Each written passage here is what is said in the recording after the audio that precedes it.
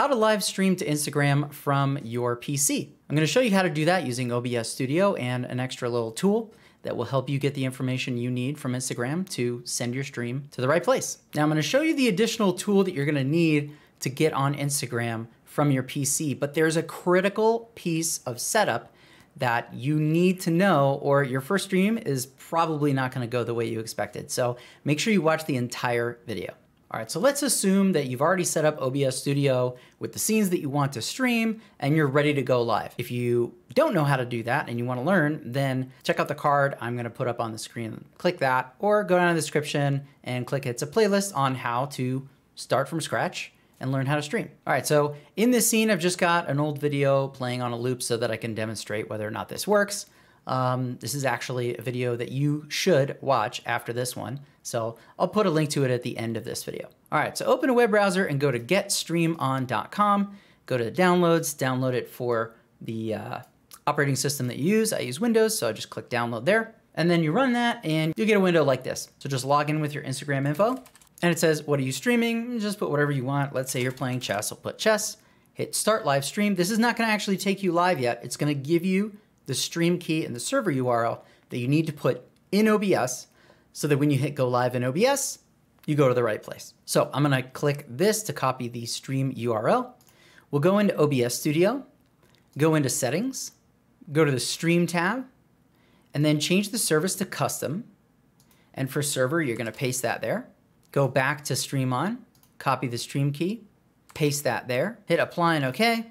And then when you're ready to go live, you're gonna click go live in both stream on and in OBS Studio, and you should be live. I'm also gonna go to Instagram.com and use it to verify whether I'm actually live or not. You can probably use your phone as well for this.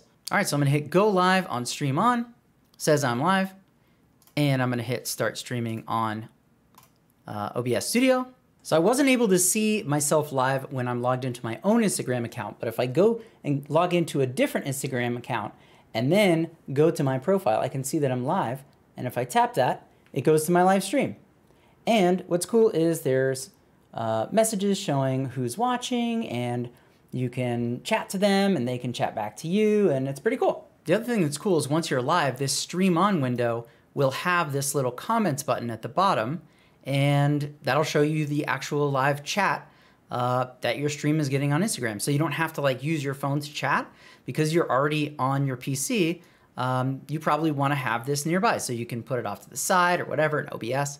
Now the other thing that's worth remembering is that Instagram is vertical with live streams. So you need to set up OBS for vertical scenes so that people don't just see the center of a horizontal stream. So how do you do that? Go in OBS, go to settings, go to the video tab, and then you can actually edit this field. So it's 1920 by 1080 right now, which is horizontal. If you want it to be vertical, just flip those numbers. So make it 1080 x 1920.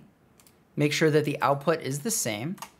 And then when you click apply and okay, your scene formats are now vertical. So then build your scenes to be vertical and stream that way, and people will see the entire thing. And if you want to learn how to send your stream to multiple streaming platforms, like do Instagram, YouTube, and Facebook all at the same time, for example, check out this video right here.